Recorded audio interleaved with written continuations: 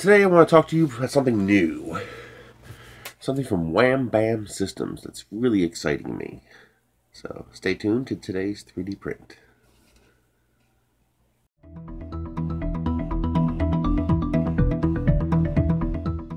So this company contacted me and said that I'd like to review their print surface. And I was like, well, what kind? And he says, a spring steel plate magnetic removable print surface. And I was like, hell yes! I kind of like that idea of a removable print surface. This hangs at just the right height to bang the table. So they sent me one, and apparently they're going to be starting a Kickstarter to fund it or something like that. So normal quid pro quos about being careful with Kickstarter applies, but they're clearly already producing samples, so they're making stuff already. So I've been abusing it and torturing it. I printed out a whistle. You can see that nice glassy surface. I really like that. No warp. I printed out a pair of the pliers. These are really nice. You can see how each piece has that glossy surface. Then I have the Haribognome. Nice glossy surface, no warping. I don't expect PLA to warp, but sometimes, like on PEI, the very edges, or ultimate base, the very edges will warp a little tiny bit, but none on this. Pair of the little nozzle dusters, and of course the gnome. I like the ProtoGnome. It's one of my standard prints now. You see a nice glossy surface there. Most of these didn't even require abusing the print surface, cracking it. But the way it works is I took off the original print surface that came with the printer. That was the fiberglass sheet with the Creality surface that you'd use the binder clips to hold on. That's the reason I chose this printer. That made it easiest. I didn't have to peel off a sticker. So this is the spring steel plate. And it has what's called PEX. P-E-X. Not entirely sure what that is. I'll have to look it up. I have a skirt from a previous model on here. Just pop it under the edge there and get that off. There we go.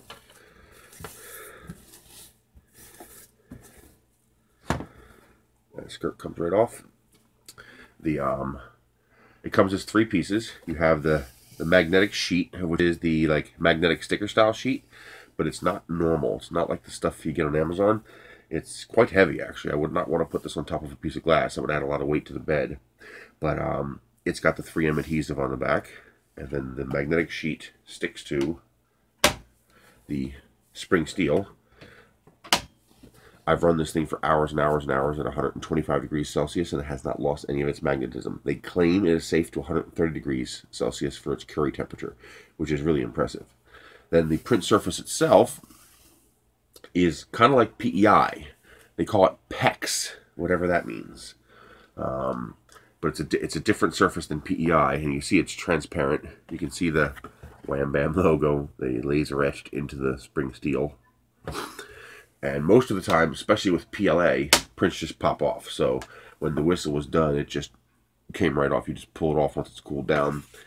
If you want to cool it down fast, if like me, you have a metal table like this, you can just pop that print surface off, lay it on top of the metal table, and this thing cools down like 30 or 40 seconds because the table acts as a heat conductor and sucks all the heat right out of it. Cools it down quick. Because if you try to pop it off early, your part itself might still be soft and it might warp. So let the part cool down, and then you can just give it a little flex if you even need to. It does have these little tabs, so you can pop it off easy. Be careful when you're printing ABS in higher temperatures. This thing can get really hot. And that's it. It's super simple. I mean, now, there is a catch. The magnetic sheet is flexible. Okay, that means it will shape itself to the shape of your bed, which means your bed needs to already be flat. So if you cannot print directly on your bed, you will have a little bit of difficulty printing on this because it will take the shape of your bed. The spring steel will help a little bit to compensate.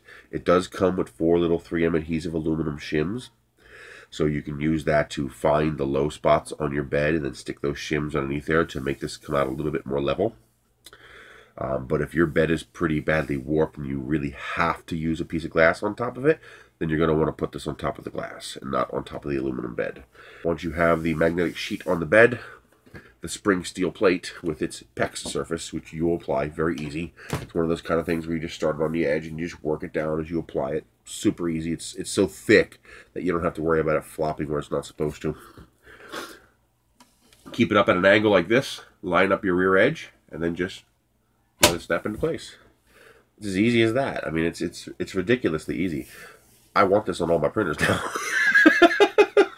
I really want this on all my printers now. I got to find out how much more of these spring steel plates cost, because for the higher temperature prints, this would be great for popping a print off, putting it aside to cool down, and then taking a fresh sheet, popping it back on without even letting the bed cool down. Just go. Hit the print button and go again. Very, very impressive, though. I love this thing.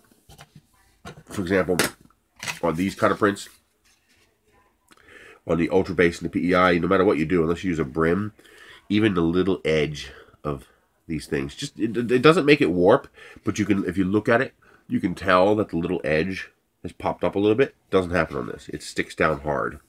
Same thing with the ProtoGnome. It's the little gear teeth. They tend to peel up a tiny bit. Not much, you know, it doesn't affect the model any, but it's that little bit you can tell. You'll look at the surface and you'll see that it's slightly different on the edges because it peeled up just a tiny bit. Never happens in this. I'm impressed. I'm very, very impressed, and I look forward to seeing what they come out with. Their prices are extremely aggressive. I hope they can maintain those prices after the Kickstarter. I think this was like $68, I think is the retail price for this. If you look up Wham Bam Systems, you can see their prices for the regular and the deluxe. They're supposed to be having a Kickstarter in a week or two. And I just might try to get in on that. Get some early bird deals, because I want a few of these. This is interesting. This is something I'm willing to gamble a little bit of my money on. Take a risk, because I like it. So I'm hoping the fact that they already have samples, you know, materials are ready. Obviously, the PEX is ready. They're even engraving their stuff, although that doesn't take a whole lot to do that. That indicates to me, though, that they do have a final product. So it's just a matter of ramping up production. The Kickstarters that worry me is when they don't have a final product, and they're hoping to make a final product. That's when you got to be worried. But as always, just use your brain, use your judgment. Don't gamble more money than you can risk. When you sign up for a Kickstarter, you are not buying a product. You are donating money to a company. And they don't have to send you anything. That doesn't mean they won't. I've only ever had one Kickstarter fail, and that's the Peachy printer. Every other Kickstarter, I've gotten a product. Except for Sabertron. I haven't got the Sabertrons yet, but they're coming. But besides that, I've gotten them all. So just use your head. This one, I'm leaning toward thinking this one is safe, especially since they already have product. And I'd like to see it succeed, because the alternatives to this are very, very expensive. I hope they all survive. So check it out, see what you think. I'll have a link down below. That's not an affiliate link. That's just, they sent me the product, and I'm saying, sure, here's a review. And I'm showing it to you guys, so I don't make anything from those links. So use your judgment, and if you think you like it, check it out. If not, don't. You can wait until the final product is released, but I'm kind of excited. I like this. I really was questioning their 130-degree Curie temperature claim, but I still have to run an ABS print. I haven't done that yet, but I ran this thing for half a day at 125 degrees Celsius. Just let it sit here running at 125 Celsius, because I can't put PLA on a 125 Celsius bed, and it just ate it up. It didn't care. You know, every now and then I come by and I check and see if the magnets are still sticking.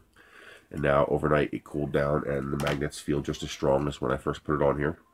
So it is not degaussing at high temperature. That's impressive. I thought you had to use neodymiums to handle high temperature, but apparently iron ferrous magnets can also be had at higher quality. I was not expecting that. So I'm going to try to get some more of them. You guys have a great day. I will have a couple of little add-on clips of the ABS prints I try on this. I'm looking for a roll of ABS now. So if I find a roll of ABS, I will tack on some clips at the end of this video. So this is the sample ABS print on the Wham Bam surface. And I had the bed at 125 Celsius and the nozzle at 250 Celsius. And the magnets still work perfectly. They're not losing their magnetism. It's very hot to touch, so it literally just finished. So I gotta pop this off and put it over here on something cooler because it's really hot. So I put it on top of the tabletop so it can dissipate the heat, because I want to keep this hot. So I get the next print going. Keep it nice and hot. And I'm going to show you guys me removing this print. That cools down very fast on this surface here, because the table acts as a giant heat sink and slurps all the heat right out of it. But you just give it a little twist like that. Look at that. That ABS print stuck down fantastically. No warping whatsoever. Now this is a very small print, but not even the edges warped. That print went nowhere. Very good. No cracking either. Being able to keep the bed at 125 means that the heat envelope above the bed is actually pretty tall. I'd say it goes about this high, where I can still feel some pretty generous warmth, which means I could probably print something that tall, maybe that tall, and get away with it. So I'm going to try to print that in ABS now. This came off of the printer in PLA, and you can see you get that nice glossy, finish. There you go. Very, very cool. So the surface is completely undamaged. Actually, it left a little tiny bit of the PLA behind on the surface. Interesting. Or the ABS.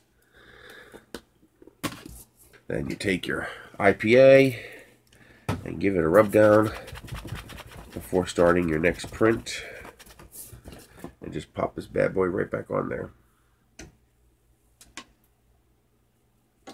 So far, not a problem handling the 125C bed. Not bad. Stay tuned, I'm going to print something bigger. And here we go. This is the large ABS print. Apparently having the bed at 125 degrees Celsius was a little too high. It was actually softening the infill. It was sinking. So, here we go. What the heck is that? Oh, wow. Okay. So there's your magnetic surface. You can see it still sticks. No problem. So it handled, what was that? 7.5 hours plus the first 2-hour print at 125 Celsius, so high temperature is not a problem. And then we just give it a little flex, little flex, little flex, and the print pops right off. And that's an ABS print with no warping at all. Look at that, totally flat. Zero warp. Even these little pointy ends, which tend to warp, no warp whatsoever. So ABS sticks great, from what I understand. Yeah, you can see I over melted the infill. The bed temp was actually too high. And amazingly, even in that larger model, no cracking. This was the Micro 3D, the M3D ABS-R in clear. And it handled it like a champ, both the printer, CR20, and the surface. Nice. So there you go. PLA, ABS. It's supposed to handle PETG, everything else, no problem at all. I will keep testing it. I will keep running through it. Yeah, I think I had my bed level too close the first time, because that time it came off nice and clean. Very little residue, and the little bit of residue that's left just comes right off. Very nice. This surface is pretty cool. Well, there you have it. I found the ABS, and I was able to print on the ABS. Almost an 8-hour print, plus the 1.5 hours it took to print the whistle. And it handled like a champ. No warpage whatsoever. I'm repeating myself. I already said that in the ABS clip. But absolutely zero warpage in the bottom. It did not peel up at all, which is seriously impressive. And then you just let it cool, flex it, and it pops off. I'm impressed. Actually, you guys can't see that. There we go. But I'm seriously impressed. That was pretty cool. So I look forward to seeing what they come out with, and I hope they succeed.